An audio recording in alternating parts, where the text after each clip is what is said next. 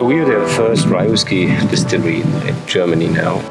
In 3 years' time, we'll see if the idea was good or not. I'm Jeff. I just retired from the military, sold everything I own, and now I'm traveling around the world to learn from brewers, winemakers, distillers, and tell their story. This is my journey of beer, wine, and spirits.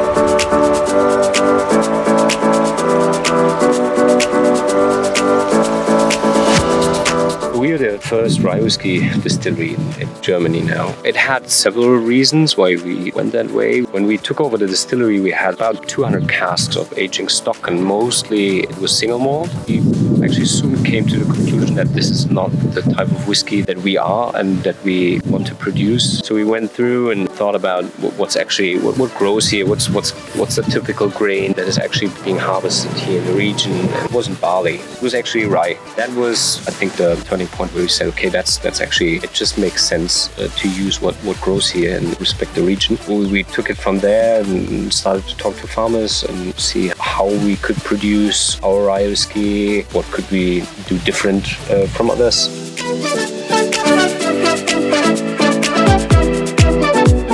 About the story of how you guys started. Actually, we had a marketing agency for the drinks industry, so that was like our field. We've been in the drinks industry for several years. We actually wanted to do like a mail out to our clients for Christmas 2015. We wanted to fill a little cask of whiskey from the region into small bottles, say thank you for the business. So we were driving out of Berlin through all these rye fields and drove all the way south and visited the distillery. We didn't really call him, or we just wanted to have a look at it. And then we met the owner, and very soon he said that he's looking for someone to take over the distillery. We were like, okay.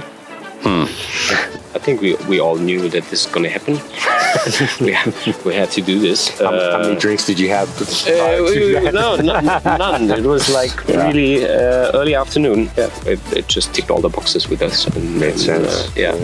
And so like half a year later, we actually closed down the agency, got our business plans ready, totally started off from scratch. We have a big network in the industry, also from production side of things. So we were able to ask people, how do you do it? Can you help us?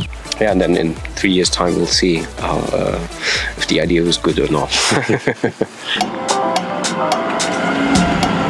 During the last 1.5 years, we started to formulate our own recipes. So we really wanted to do it all in-house. In the end, we developed 2 different white whiskies. One is 100% rye grain, so unmalted. And the other one is 100% malted rye. I think rye is, put it in a short sentence, it's like the spicier brother of bourbon. While it's bourbon made primarily from corns. And rye is very known for its spice. It just kind of makes a whiskey, I think, a bit more interesting. It doesn't lose its mixability in cocktails. Actually, it's even more destined to be used in cocktails, in my opinion, because it just gives a broader range of flavors.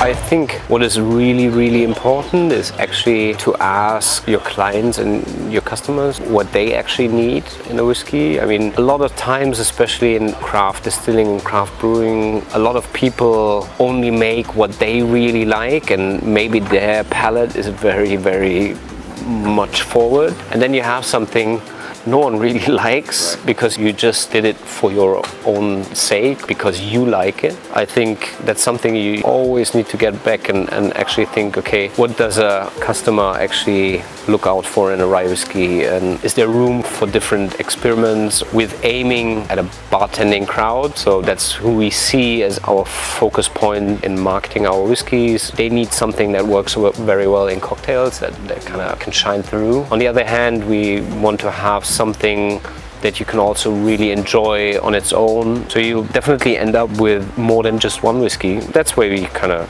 have to see where it takes you.